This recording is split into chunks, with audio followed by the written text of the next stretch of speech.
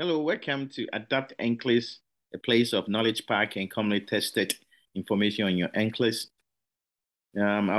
Today I'll be talking about very important aspects of your test, anticoagulation, anti-platelets, especially endocarditis. This is very, very common in your test because a lot of people are on these medications that affect coagulation, and therefore they likely to ask you questions on it. There's a teaching question, prioritization question, sata question, um, teaching, everything you can think of. So let's get to it. Anticoagulation. So briefly, I always try to explain why we have this problem. So anticoagulations, that means we're trying to make our blood very thin. There's something wrong that um, we need to do in order to make our blood very thin. We don't want it to clot anymore all of a sudden. And there's a reason for that. So we take this medication, anticoagulation. So coagulation, there's factors that, numerous factors, they can start from one all the way to like 12, I mean, a bunch of them that control coagulation. And there's so many medications that can affect the pathways. Coumadin, for example, warfarin is a rat poison. That's why it's very dangerous. And so these medications are designed to prevent you from forming clots. And so there's a bunch of them. There's factor um, vitamin K dependent. So this is a vitamin K dependent anticoagulation. There is an indirect factor 10, that's heparin, Lovonus or ezanoprine, and which is the same as Lovonus, low molecular weight heparin. So this is another name, enoxaparin. Low molecular weight heparin is an heparin, which is also the indirect thrombin inhibitor. And then factor 10, there's a bunch of them that we go through. So these are the four classes of anticoagulation. I don't think it matters that much. The only thing that matters is to be able to distinguish warfarin and heparin, and when do you use these factors. So we'll tackle each of them and then we talk about them.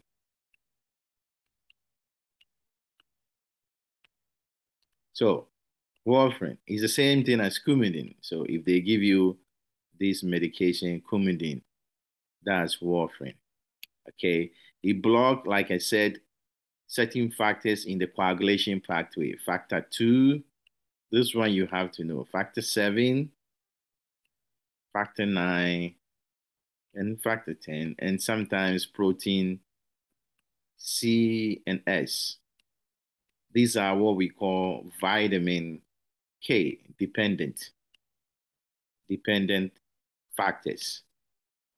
That means these factors need vitamin K to do their function. So what coumadin does is it blocks these factors.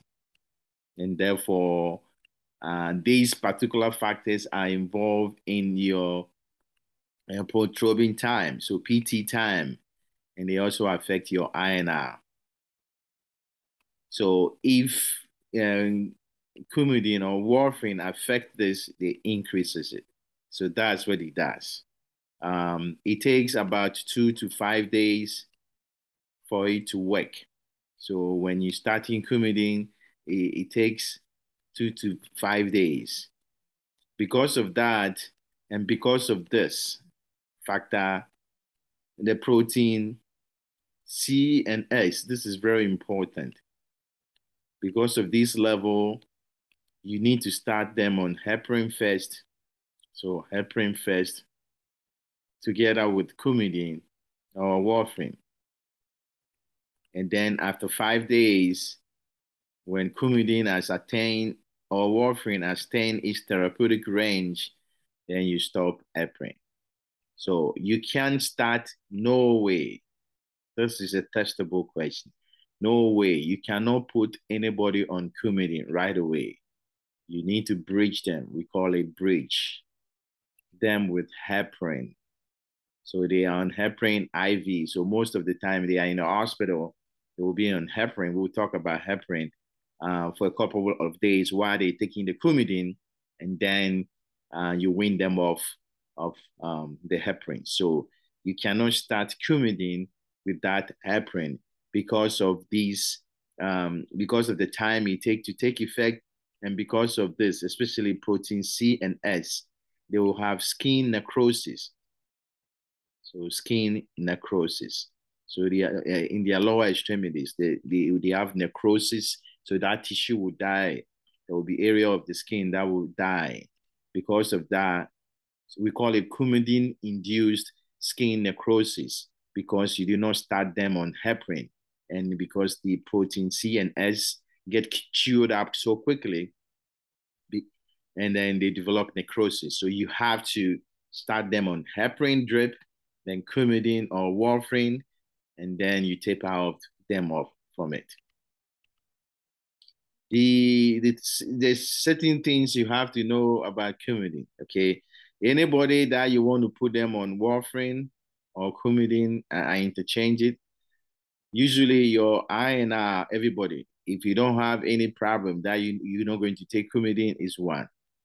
Your PT is 10, is 11 to 12.2, 12.5, sorry. When they put you on Coumadin, so plus Coumadin, your INR, you have to multiply by, so you multiply by 2 to 3. So 1 times 2 is 2. 1 times 3 is 3. So their INR become, INR become 2 to 3.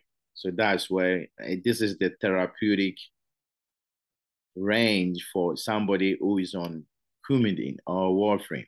If they are not on anything, it's 1. The same thing, the PT, usually everybody is 11 to 12.5. So you multiply this, the same thing, by 2. Yeah, the multiplication is slightly different. You multiply it by 1.5 to 2. So this times 1.5, I think it's 16.5. This is almost, and 2 times 12.5 is 24, so close to 25. So we will say 16 to 25. So if somebody is on Coumadin, his INR is 2 to 3, and his PT is 16 to 25. So you have to know this number so that you know when they give you a question, you know if it's wrong or not. The one that they always like to ask, if you have a prosthetic valve. So prosthetic valve. So somebody have a heart valve and they need, or mechanical. So this is mechanical, not biological, mechanical prosthetic valve.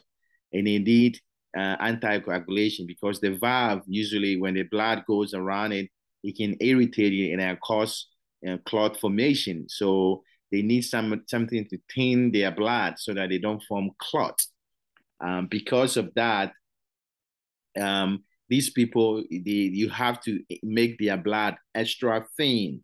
So you don't multiply it, the INR, you don't multiply by 2.2 or to 3, you multiply by 2.5 to 3.5. So their INR has to be 2.5 to 2.5 to 3.5. If they don't have prosthetic valve, it should be 2 to 3. If they have prosthetic valve, it's 2.5 to 3.5. So these numbers you have to know. So that's the values that is very important. Now, guess what? They can ask you so many questions. Okay. Patients in anticoagulation, you make their blood very thin. What do you think? Well, they're going to bleed. Bleeding precaution.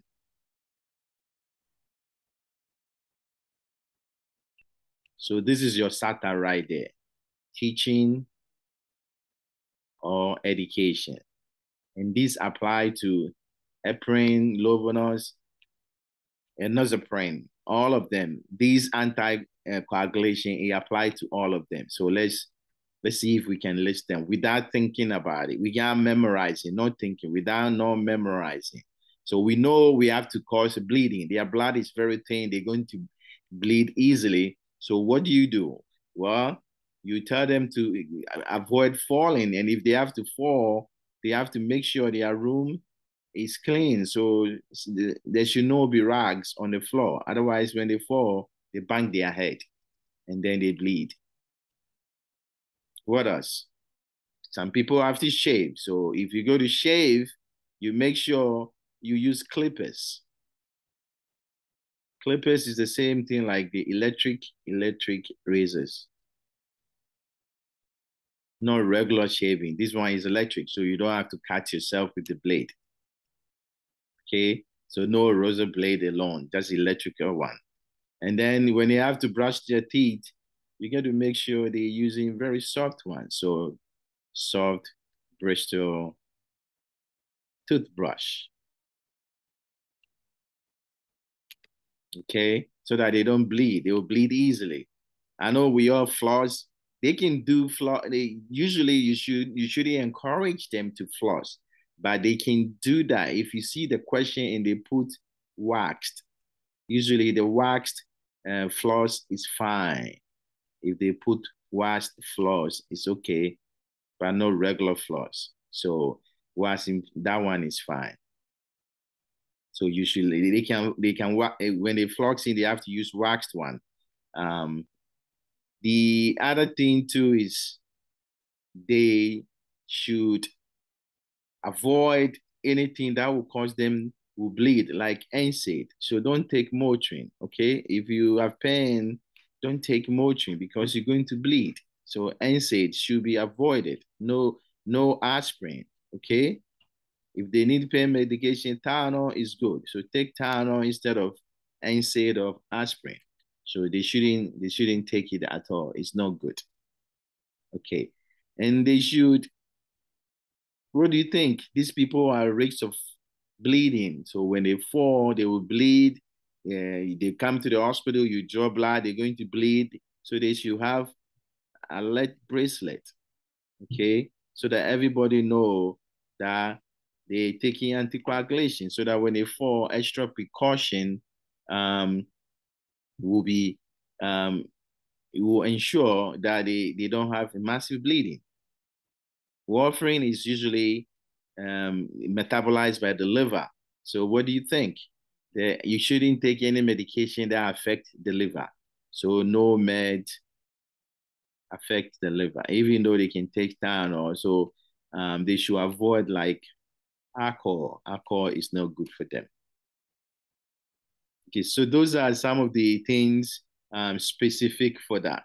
The one that they like, I told you warfarin is a vitamin K, okay, dependent. That's what it blocks.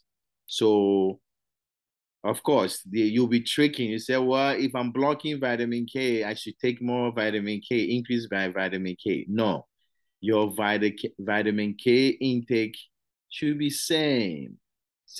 Don't increase this.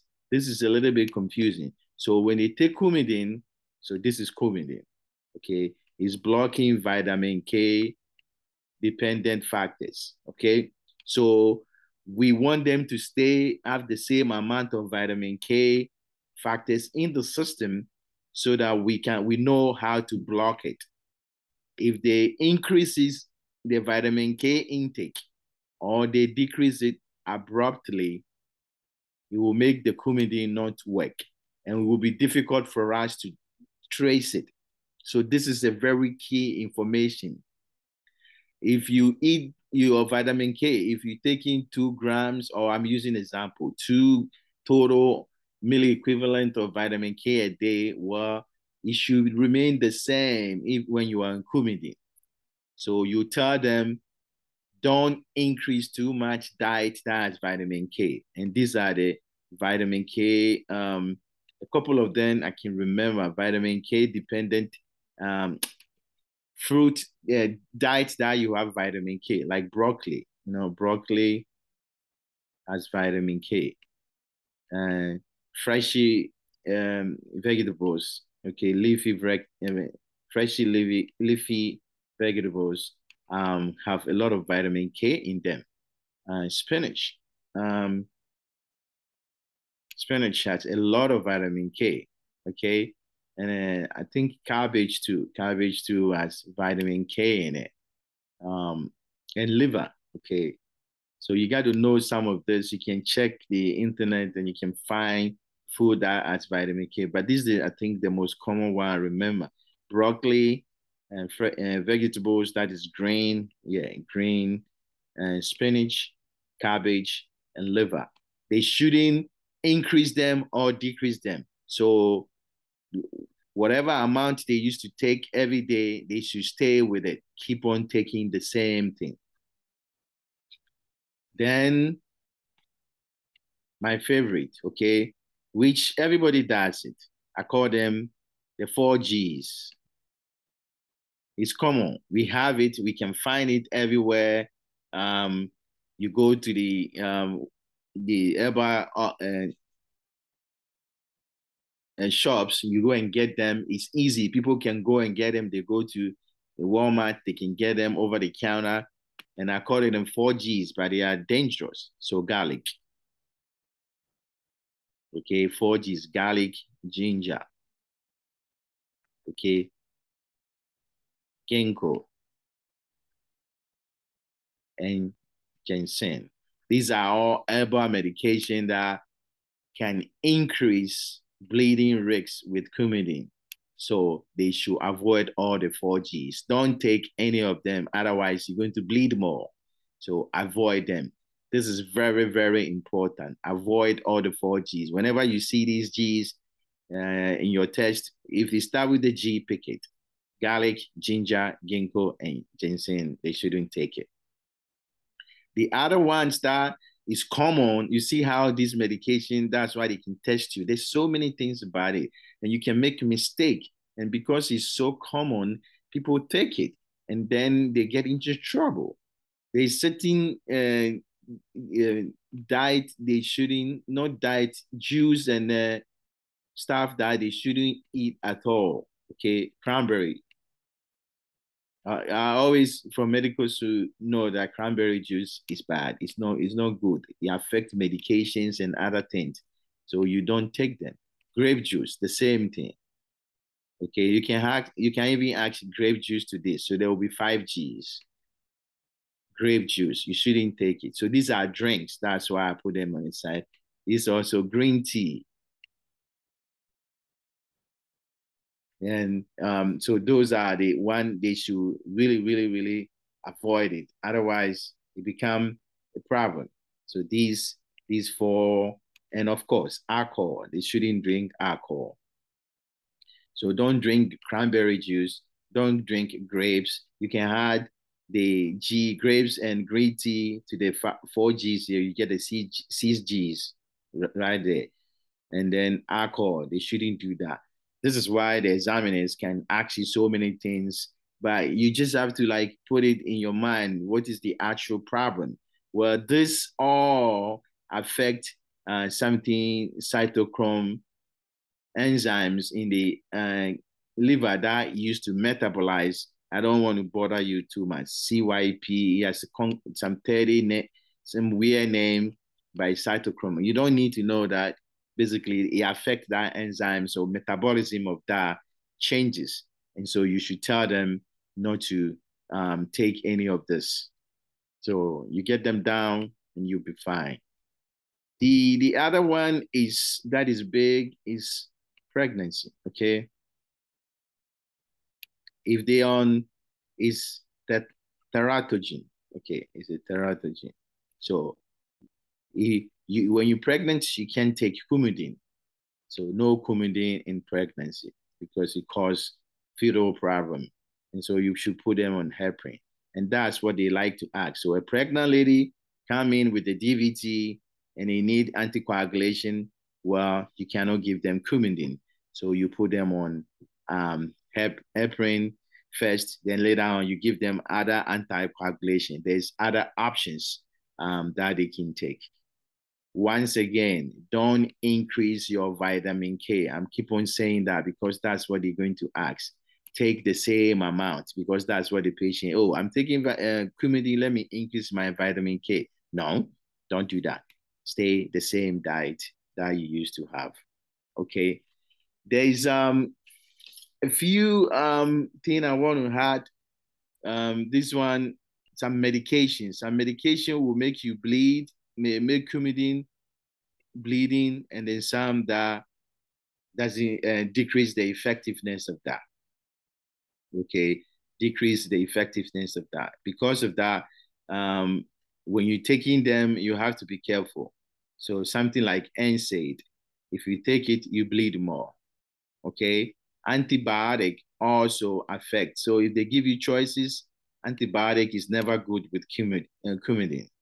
And SSR also are not good with Coumadin. And sometimes the reflux medication, so omeprazole, okay, PPI is not good. This PPI is not good. So these four PPI, SSR, antibiotic, they're usually not good. They make you bleed more. The other ones that doesn't make you Coumadin work. So basically, Coumadin, you need more Coumadin to do its effect because it decreases the effectiveness is oral contraception. So if they're taking birth control, okay, anybody who's taking birth control that is in Coumadin, tell them you need barrier method. So they need condom or maybe diaphragm. Otherwise, they're going to get pregnant. Maybe it doesn't allow birth control to work well. And like I said, they shouldn't take vitamin K. They should take the same amount that they used to take. Don't increase or decrease it. And the 4Gs we talk about. So those are medications you can add it to the back of your mind to know if they ask you a question, look at it carefully. Especially antibiotic, you shouldn't be taking it. NSAID, you shouldn't be taking it. And PPI, if I don't remember anything, those ones you should. There's because there's interactions, it's broken down by the liver.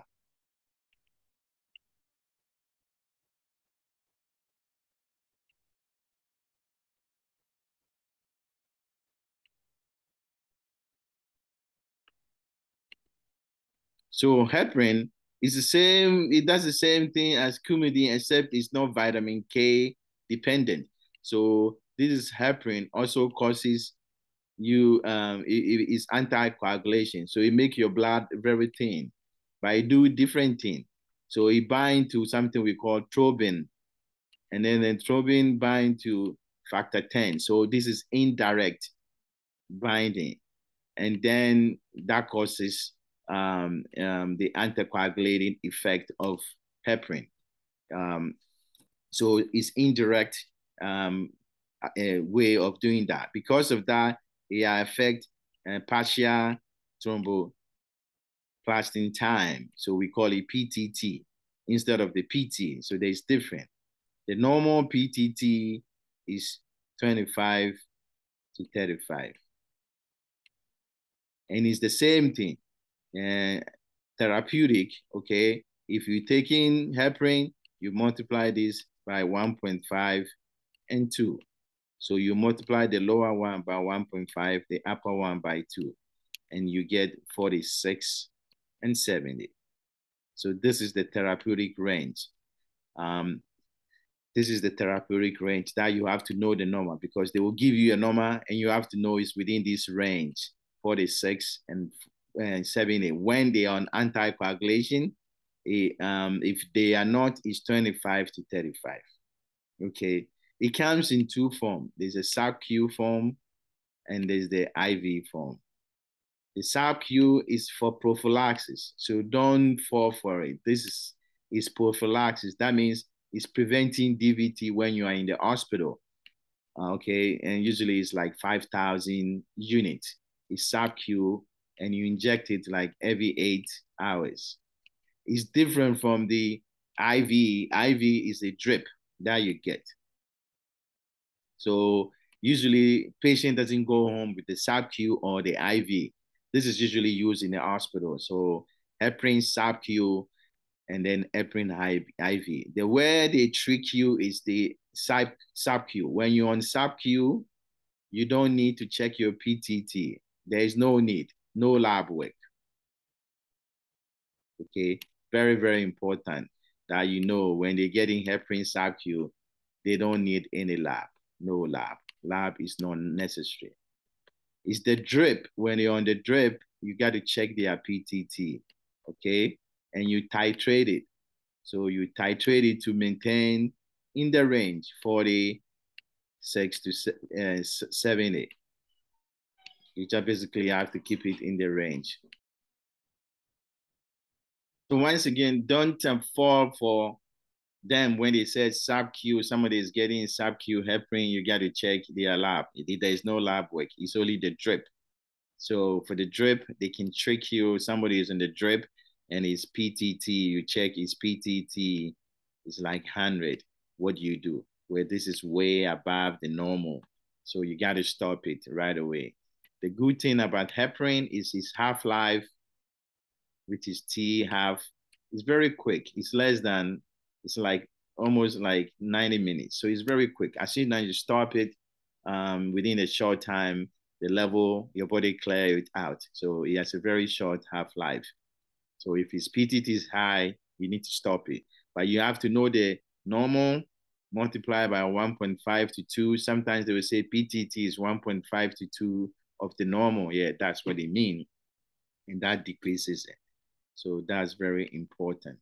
So heparin. The other thing too is the same precaution. Okay, you have to take same precaution. I'm not going to list them, but that also bleeding precaution. So it doesn't matter what they give you, you're going to use the same thing for that. The trick is there's no diet. I'm going to write it in capital letters. Well, that's not capital letters. No diet modification because there is no vitamin K dependence. So don't fall for that. If they also put there in the SATA question, there's no diet problem. You don't need any diet problem. If you have overdose, so somebody PTT maybe is like 200 and they bleeding, the overdose, you have to know this name. Yeah, okay, protamine sulfate.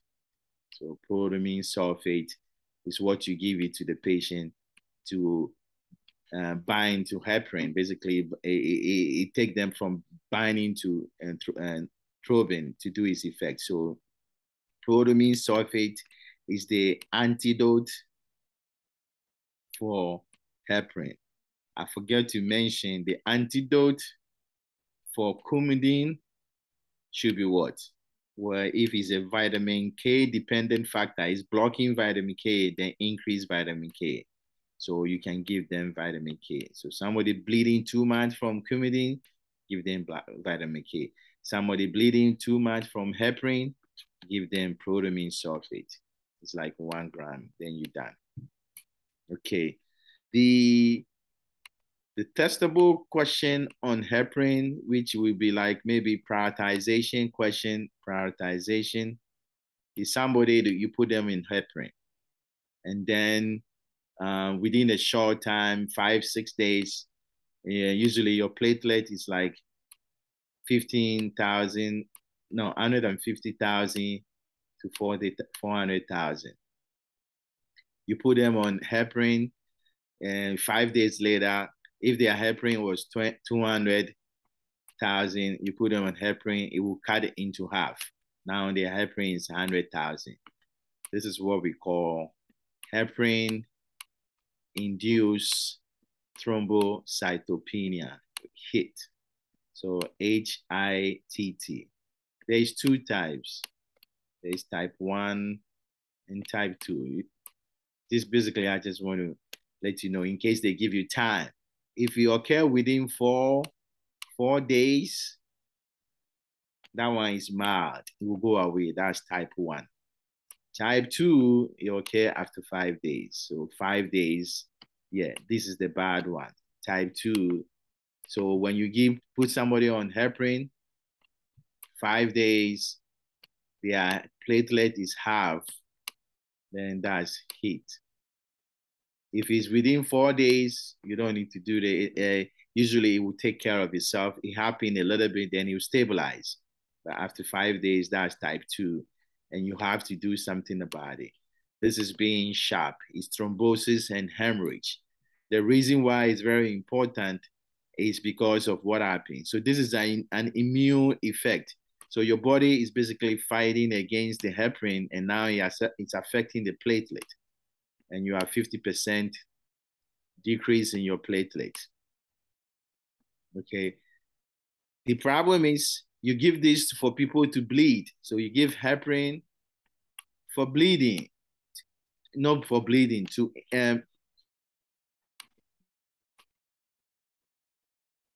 you give to people so that you can make their blood very thin. So it's an anticoagulation. When they develop HITT, it's opposite.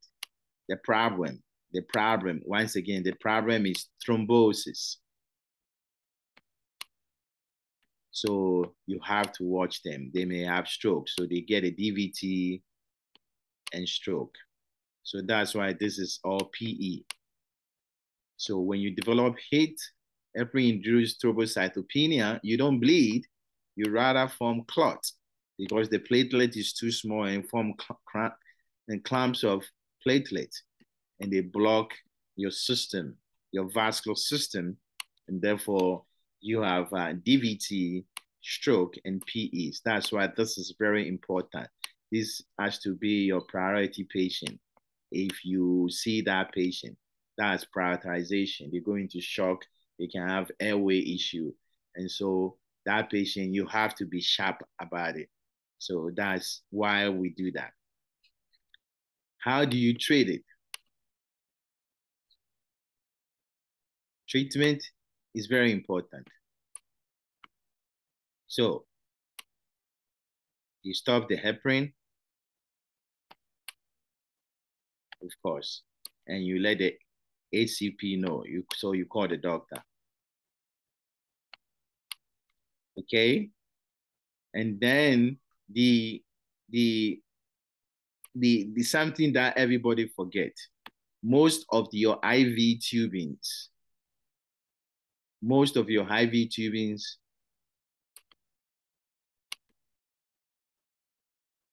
most of your IV tubings are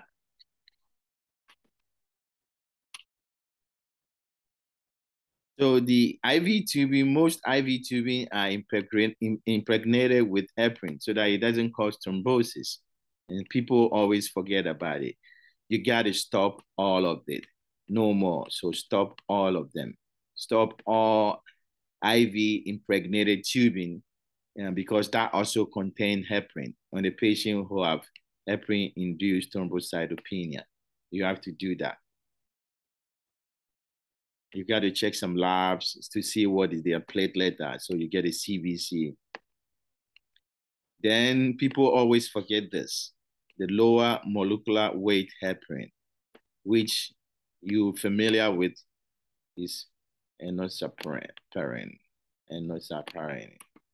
That is Lovenox in case they give you, I think in your test, they will put this one there, enoxaparin. This is also heparin, but it's a lower molecular, it has the H there, heparin. You stop enoxaparin. Okay, you have to stop it. Then somebody will say, well, patient need anticoagulation. Then they're going to get stroke and DVT because that's the complication. They're going to get DVT, stroke, and PE. So how are you going to anticoagulate them? Well, you give them another one. You can give them warfarin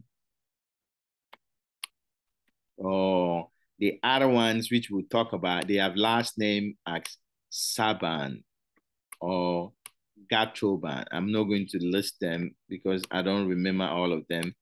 There's a bunch of them. They are poison. So all you need to do is remember the last name and you can recognize them. They have Gatron or Gatroban. They are Gatroban and Zaban. So last name is Zaban. And the other one is Gatrobans. So when you see them, they are also anticoagulation. They are factor 10 inhibitors, direct factor 10 inhibitors. So the special ones. It's a newer generation of medications. So they are non-heparin. So you're giving them non-heparin anticoagulation. So Lovenox, warfarin, Zabans, and Gatubans. So this is the management of heparin-induced thrombocytopenia. Stop the heparin, call the doctor, stop all IV impregnated heparin, get CVC to check their platelet. You also have to do neurovascular check because they're going to get stroke. So you need to check on them, neurovascular check, and make sure they are not bleeding, they're getting stroke.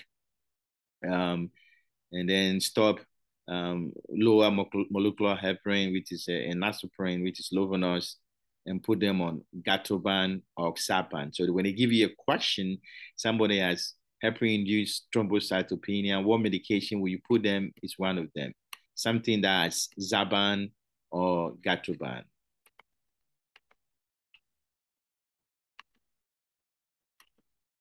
And so that's the management of that. And this is the other ones I was talking about. They different. They have last name of Zabans and I forget Gatrons. Yeah, you can the Gatrons. Okay, that's their name. So their last name or Zabans or Gatrons. They are factor 10 inhibitors. You don't have to memorize them or there's nothing special about them just to remember them because you see these pharmacological questions and you have no clue what they are. The best way is to look at the last name. You know, they all have Zabans and Gatrans. Zabans and Gatrans. They are factor 10 inhibitor. Nothing has changed. The precautions are all the same. Bleeding, I'm talking about bleeding precaution. No NSAIDs, and soft brush, no contact sports, okay? Okay, no contact sports, all those things. No rags. So the same precautions, shaving, they should be careful, use electrical shaver. Um, they should basically avoid contact sports, like I said. They shouldn't take NSAIDs, okay, no aspirin or anything like that that will make them bleed. You know, they should have alert bracelets. It's the same thing. This is specific. It's not specific. It's generalized for all of them. Okay, and then it should avoid the 4Gs. The same thing. Specifically for this one, there is no, the one that will trick you, like the heparin, no diet issue. You don't need any diet issue, and you don't need any lab work, no lab work. You don't need to check any lab work and see what is the PTT or INR. No, you don't need it. Unlike the Coumadin, they have to do that.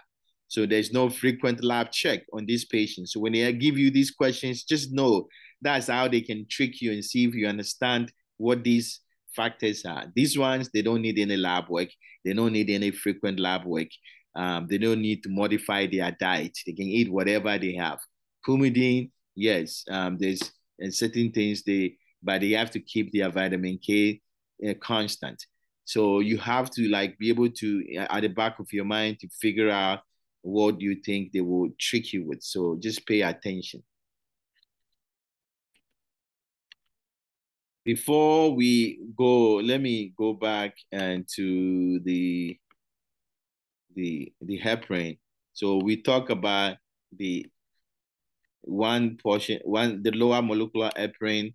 I think they like asking that. So this enoxaparin.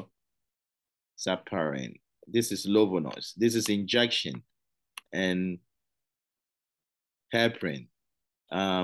Usually when you're giving heparin injection, sometimes Lovenox, both of them, if this is the individual and this is the belly button, you usually give it like near the umbilicus, like 2 centimeters, okay, away from the belly button. So 2 centimeters in the abdomen, either left or right, but just lateral to the umbilicus. Just go away 2 centimeters from it. And then this is fundamental. You can do it 45 degrees or 90 degrees. I just remember that I think it's very important. They can ask you. 45 if it's normal person. If they're obese and you can pinch it at least 2 centimeters of fat in your hand, yeah, then this is for obese patient. So be careful. When they give you 45, yes, because sub-Q, you're giving this by sub-Q injection. And sub-Q injection, you can do 45 degrees angle, 90 degrees angle. 90 degrees if they're obese, and 45 if it's normal. Obese means you can pinch up to 22 centimeters of the abdominal wall. You don't massage when you give it. And you don't aspirate either. Aspiration, no. So that is what they can ask you. And you have to rotate side.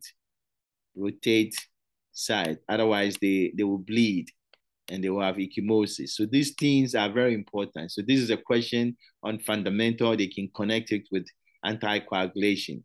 45, 90 degrees normal sub-Q, no massage, no aspiration, and rotating the side is very important. And you have to know it's 2 centimeters from the belly button on either side, either left or right is reasonable to give. Okay, so that is that.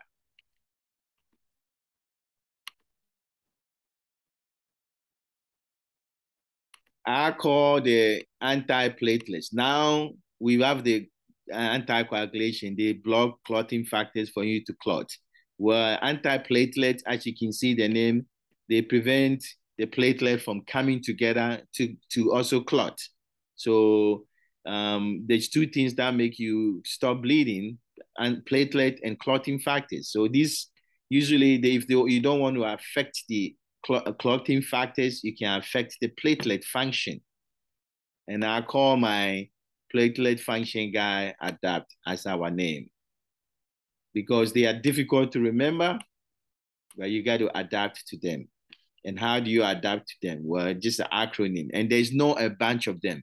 In the test, you don't have to remember what they are.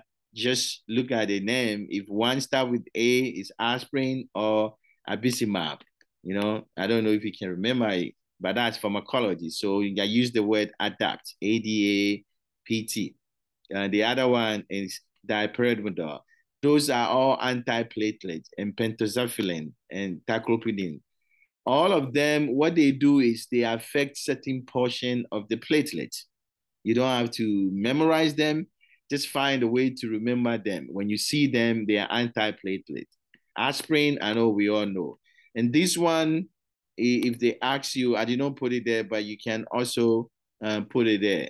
Is either it can be here, one of the A's, which is and Plavix. So you can put it there. So you can, oh no, you can put it in the P area, Plavix. But that's the name. They won't write Plavix. They will write this, clopidogrel. So clopidogrel. So you can put it over here. The reason why I don't put it there is the way I remember it is Plavix. But this is the same thing. The one they will put in your test is clopidogrel. Is antiplatelets. That is Plavix, and that can also prevent platelet coagulation, platelet effect. And the way to remember, so these are anti-platelet. They are not anti-coagulation. Somebody will say, okay, then what? Well, bleeding precaution is the same thing like we talk about. So no NSAIDs, shaving, okay, contact sports. They have bleeding issue. Specifically for these people, because they are anti-platelet, they make your platelet low. So thrombocytopenia. So just know about that. For all of them,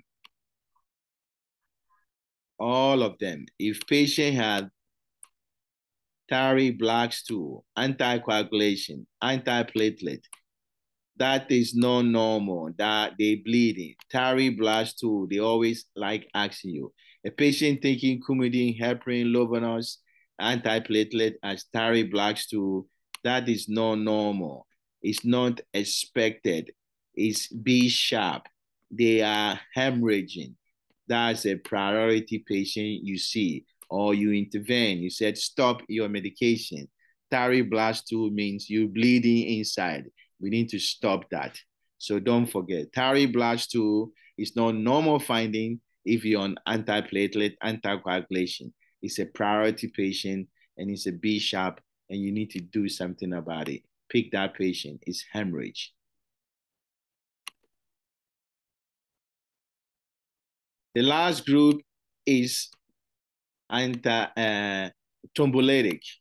So they have last name as Teples. All of them. I just put one. When you see Teples here, that's their last name. So when they give you something that is Teples, think as thrombolytic. They are clot busters. These are the clot busters. They bust the clot. Heparin doesn't break the clot. What it does is it stabilizes it to prevent new formation of clot. That's what they do, anticoagulation. They stabilize it and they prevent it from growing and then prevent new formation, okay? These are what it will dissolve the clot. They burst them and dissolve them. They are poison and they're very, very powerful. And their last name is Teplest. And usually you need them emergently. So they what we call thrombolytic. So when you see them, yeah, that's what they're doing. There is a risk associated before we give you this because you can bleed. They can make you bleed, hemorrhage, you get stroke and everything. There is a contraindication for that. This is the same medication you can use for stroke. When somebody come in stroke, they have to be within that time. In stroke, it's like within 4 hours. In heart attack, like within a few hours. And so you have to pay attention to contraindication of thrombolytic. So if they have uncontrolled hypertension, that's when you cannot use it.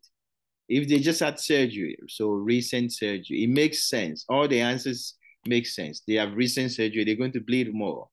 If they have recent head injury, well, they're going to bleed more. This one, if you have AVMs, atrial venous malformation, arterial venous malformation, they will, so AVMs, they will bleed more.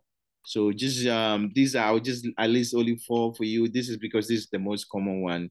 Uncontrolled hypertension, recent surgery, recent head injury, AVM, and of course, if they're on other coagulation and they already anticoagulated, that's a problem. You don't want to do that. So that's the thrombolytic. Endocarditis, very interesting, infectious one. So this is your heart, okay, and you have valves.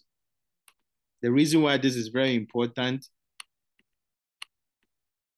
is because we see it all the time. We put IV in people. So we have IV, okay? They have another, all the veins, we put IV in them.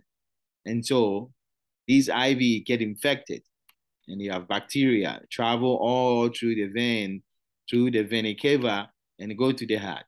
And then it deposits on the valves. Okay, this is what we call infective endocarditis. Endo means the heart, inside the heart, okay, the inside wall, cada is the heart, and hide is infection inside the lining of the heart, okay? So the tissue lining the heart is infected, and it's because bacteria come out from outside. It can come from dental problem. It can come from what do they call it? Having IV. IV is the most common. So peripheral IV, central venous IV, PICC lines can get infected and deposit their the bacteria in the valve. Guess what? This valve will make it away. Before that, the common place is on the right side. So the tricuspid valve. In case they ask you, the tricuspid valve is the common place. So the right side is where they deposit it. These will make their way somewhere. So these bacteria will do what we call emboli as the heart pump. So they can migrate from the heart and it can go any portion of the body, no matter what. It can go into your lungs. It can go into your brain. It can go into your skin. It can go into your toe. It can go into your finger. Anywhere. I mean, it can go into the kidney. It can go into your stomach. You can list it. It can get into your intestines. You see what I'm doing, pathophysiology. And you can find what kind of symptoms they're having just by that. And so that is what happened with endocarditis infectious. It's mostly bacteria. So who is likely to have that? Well, somebody who have IV. So risk factors. So this is your SATA question right there. IV for a long time, that get infected. If you use drug, IV drug use like cocaine, those shooting, you can have it. Or if you have infection somewhere that get into your blood. So bacteremia, that's what the scientific word. But bacteria in your blood. How will you be able to see it? There is vegetation. That's the right word. Vegetation. Something is growing on the valve. What do you think they can use to look at your heart? It's called echocardiogram. So you get echocardiogram and they can look at it and they can see the vegetation. Okay, the treatment is they need antibiotic for it takes a while to clear all the bacteria from the blood. So this is not something you give 5 days oral antibiotic. No. So no oral antibiotic. You need to clear all the infection in the blood. So they need an IV antibiotic for sometimes like 6 weeks. This is not perfect. They can have high risks of recurrence. It can come back again. And so you have to be monitoring them for a long time. Because of that, if they're going to have dental procedure, okay, you should let them have antibiotic so that they don't get infected again. The heart is already been infected with bacteria. You don't want them to have a second one. If they have a second one, it's a problem. So you want to prevent recurrent infection as much as possible. And therefore, if they have dental procedure, they need antibiotic prophylaxis as soon as possible. It used to be colonoscopy, they need antibiotic prophylaxis. Some patients also sometimes request it, but just worry about dental procedure. For your test, you have to know how they present, signs and symptoms for your SATA, okay? You need to know signs and symptoms for infectious endocarditis. Sorry, how does that what do they call it? How does that present? Well, when I was in medical school, there's a way we can I remember it, and it's called from Jane, signed by endocarditis. So from Jane, sincerely from Jane. So that's the symptoms they have. So from the F is from Jane. So F is fever, is endocarditis. So you're going to have fever. The R is road spot. in their mouth. ROTH spot. The O is the Oslo nodes. I will explain that to you. Then M, we have a murmur on their heart. So you can hear a different murmur on their heart. Then Jane, who is Jane? Well, Janeway lesion. And the A is anemia. And the N is nail bed hemorrhage. And the E is emboli. So it's going away.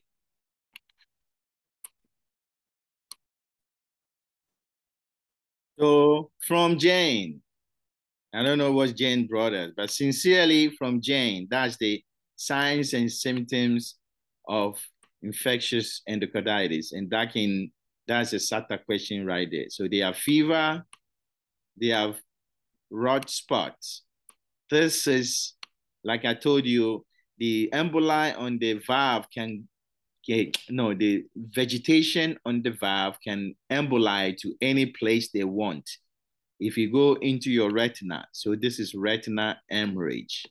So retina hemorrhage, that's rod spot. So retina hemorrhage is here. The Oslo node, if you look at their finger, so if this is their finger, I'm not good at drawing.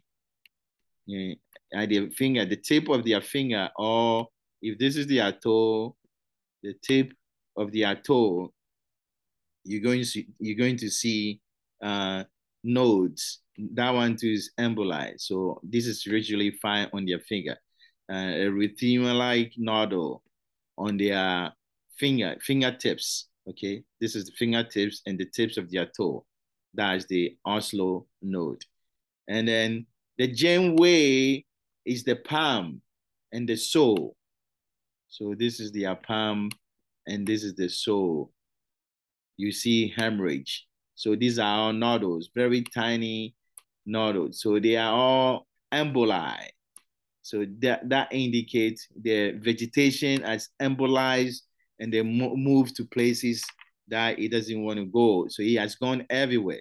So they have fever, rod spot, Oslo node, mama, Janeway lesion, which are on their palm and so anemia, and the nail bed. Yeah, it goes into their nail bed. So their nail, there is hemorrhage there. You see some erythema there. The other names they call this nail bed hemorrhage is splinter hemorrhages. So that's your SATA right there. So if you remember from Jane, you can get this done quickly. So fever, rod spot, Oslo node, so mama Janeway anemia, nail bed, and emboli. The emboli still can go into your stomach and intestines. It can go into the kidney. It can go into the lungs. They get a PE. Okay, so then don't forget about that. All these things can happen, and then the atoll can get gangrene. You can see dead tissue here. This is all expected finding. As you can see, all this is expected. The serious one, I think, is emboli to the lung or the brain. But nail bed hemorrhage, splinter hemorrhage, if they give me a SATA question on this, the one I would choose as a priority is emboli into the lung and the brain. Fever, fine. Rod spot, okay. Oslo node, okay, on the atoll. Mama, yeah. Janeway on their palm. Anemia, but this one is emboli to the lung and the brain is not good. So those are the one you pay attention. That become your priority patient. So from Jane is the symptoms of infectious endocarditis. Okay. If the valve is infected, how do you what do you do with it? So they may need surgery, and the way to which patient will undergo surgery is phases, where the phase is P means they have prosthesis. That means their valve is mechanical valve. Or if they have H, if they have a heart failure, okay? Or if they have A, if they have developed abscess. And if they have S, if they have sepsis. These are some of the things we use when we're in medical school. So yeah, I remember all of them. E is if they causing emboli. If it's emboli into their brain, yeah, they need surgery. And S, it depends on the size of the vegetation. If it's a big vegetation, it continues to cause this patient needs surgery.